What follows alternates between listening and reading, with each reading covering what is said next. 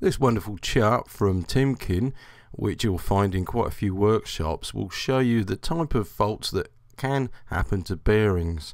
This is downloadable from the Timken site, link is below in the description of the video.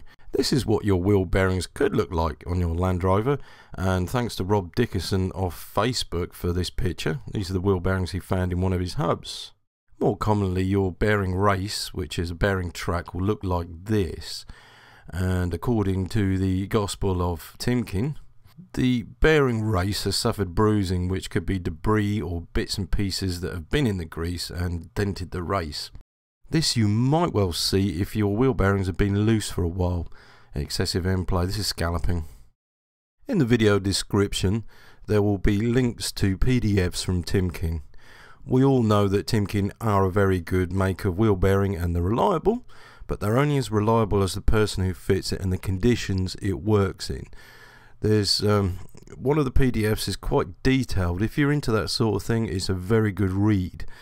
Bearings are used on quite a few components on the vehicle, and if you find yourself to be an expert on identifying what the problems are, then you're winning when it comes to diagnosis and repairing certain units. So this is a good resource for Land Rover owners and those who want to expand into the trade. Next couple of minutes you're going to have a look at some of the defects to music, and if you're interested you can stop and quickly read.